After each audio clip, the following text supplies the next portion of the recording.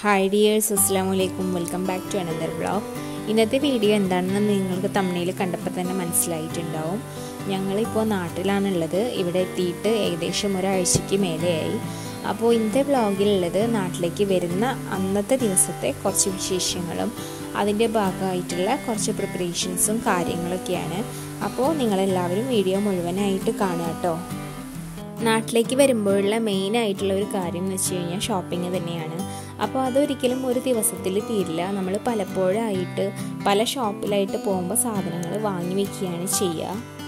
അപ്പോൾ ഞങ്ങൾ നാട്ടിലേക്ക് വരുന്നതിന് ഏകദേശം ഒരു 3 മാസങ്ങൾക്ക് മുന്നേ തന്നെ കുറേശ്ശെ സാധനങ്ങൾ വാങ്ങി വയ്ക്കുകയാണ് ചെയ്തത്. പക്ഷേ അപ്പോഴത്തെ ഒന്നും വീഡിയോസ് ഇല്ല കേട്ടോ. ഇതൊക്കെ ഏകദേശം വരുന്നതിന് ഒരാഴ്ച മുന്നേ ആയിട്ട് എടുത്ത വീഡിയോ ക്ലിപ്പിങ്സ് ആണ്.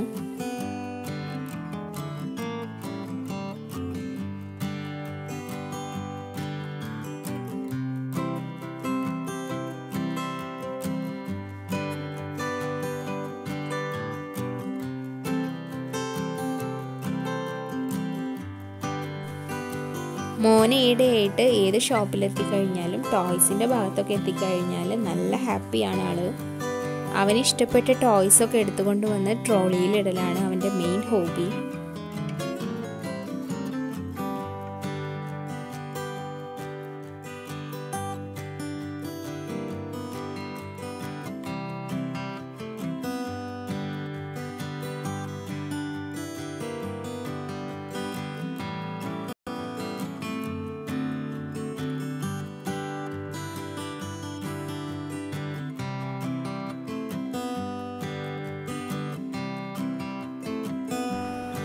നാട്ടിലേക്ക് ഞാനും മോനും മാത്രമാണ് ഇപ്പോൾ പോകുന്നത്. ഹസ്ബൻഡ് കൂടെ വരുന്നില്ല.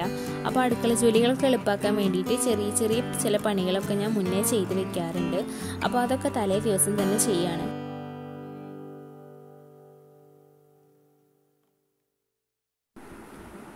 മാക്സിമം ഒരാഴ്ചയ്ക്ക് വേണ്ടിയുള്ളത് മാത്രമാണ് ഞാനിങ്ങനെ തയ്യാറാക്കി വെക്കാറുള്ളൂ കേട്ടോ.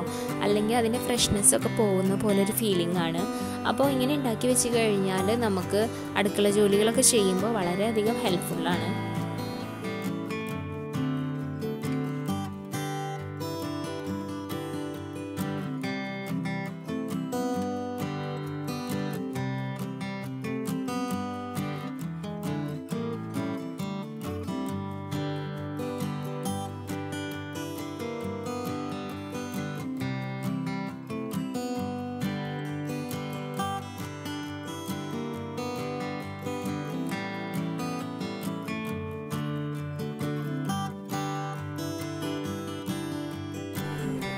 പോകുന്നതിൻ്റെ തലേ ദിവസം രാത്രി തന്നെ പാക്കിംഗ് ഒക്കെ ചെയ്തു വെച്ചു.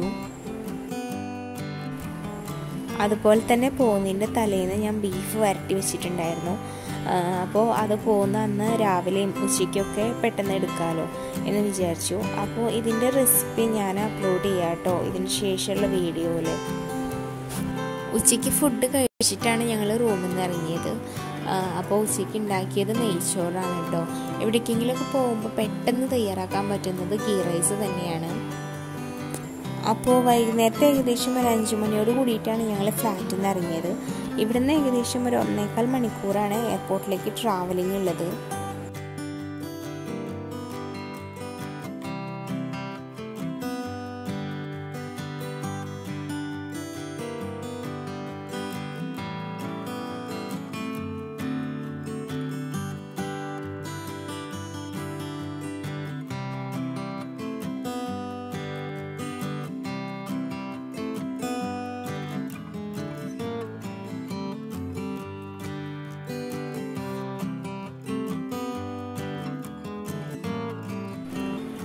വലിയ ട്രാഫിക്കും പ്രശ്നങ്ങളൊന്നും ഇല്ലാതിരുന്നതുകൊണ്ട് തന്നെ ഞങ്ങൾ ഏകദേശം കറക്റ്റ് സമയത്ത് തന്നെ എയർപോർട്ടിലെത്തിയിട്ടോ.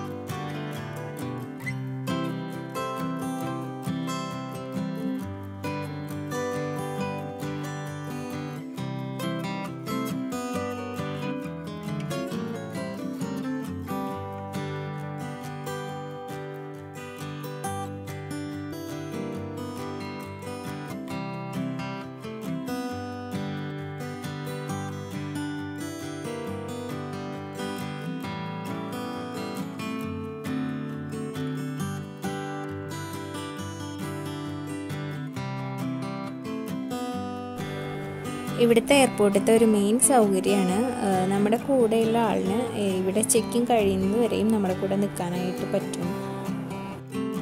അത്യാവശ്യം ക്യൂ ഉണ്ടായിരുന്നു, എന്നാലും കുഴപ്പമില്ല, വിചാരിച്ച സമയത്ത് തന്നെ ഒക്കെ ഭംഗിയായിട്ട് കഴിഞ്ഞു.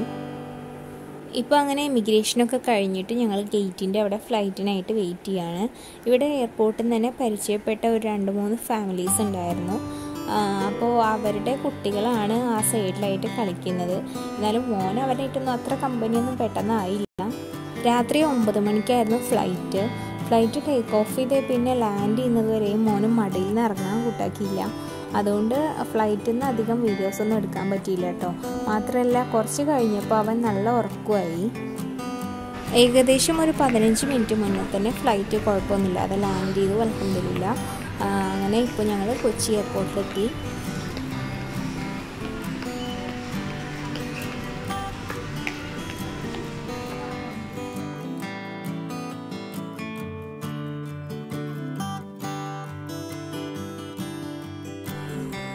ഞങ്ങൾ പുറത്തെത്തുമ്പോഴേക്കും ഇക്കാടെ വീട്ടിൽ നിന്ന് എല്ലാവരും കൂടെ വിളിക്കാനായിട്ട് വന്നിട്ടുണ്ടായിരുന്നു. മോന് ആദ്യം ഒന്ന് ചെറുതായിട്ട് കരഞ്ഞെങ്കിലും പിന്നെ പെട്ടെന്ന് എല്ലാവരുമായിട്ട് ഇണങ്ങി. പിന്നെ പോരുന്ന വഴിക്ക് ഞങ്ങളൊരു ഹോട്ടലിൽ കയറിയിട്ട് ഭക്ഷണമൊക്കെ കഴിച്ചിട്ടാണ് വീട്ടിലേക്ക് തിരിച്ചത്. ഇപ്പം അങ്ങനെ നാട്ടിലെത്തി മോൻ അതിൻ്റെ ഒരു എക്സൈറ്റ്മെൻറ്റിലാണ്. അവനിപ്പോൾ എല്ലാവരുമായിട്ടും ഇണങ്ങി വരികയാണ്. പിന്നെ നാട്ടിലെ പുതിയ വിശേഷങ്ങളൊക്കെ പിന്നൊരു വ്ളോഗിൽ ഞാൻ തീർച്ചയായിട്ടും പറയാം കേട്ടോ. അപ്പോൾ ഇന്നത്തെ വ്ളോഗ് എല്ലാവർക്കും ഇഷ്ടമായെന്ന് വിചാരിക്കുന്നു. വീഡിയോ ഇഷ്ടപ്പെട്ടെങ്കിൽ വീഡിയോ ലൈക്ക് ചെയ്യുക, ഷെയർ ചെയ്യുക, നിങ്ങളുടെ അഭിപ്രായങ്ങൾ തീർച്ചയായിട്ടും കമൻറ്റ് ചെയ്യുക. ചാനൽ ഇതുവരെയായിട്ടും സബ്സ്ക്രൈബ് ചെയ്തില്ലെങ്കിൽ തീർച്ചയായിട്ടും സബ്സ്ക്രൈബ് ചെയ്യുക കേട്ടോ. ഒപ്പം തന്നെ അപ്പുറത്തുള്ള കുഞ്ഞു ബെല്ലൈക്കണും കൂടെ ക്ലിക്ക് ചെയ്യുക. അപ്പോൾ നിങ്ങൾക്ക് വീഡിയോ എപ്പോൾ അപ്ലോഡ് ചെയ്ത് കഴിഞ്ഞാലും നോട്ടിഫിക്കേഷൻ കിട്ടും. സോ നെക്സ്റ്റ് ഒരു നല്ല വീഡിയോ ആയിട്ട് വരുന്നത് വരെ ടേക്ക് കെയർ, ബൈ.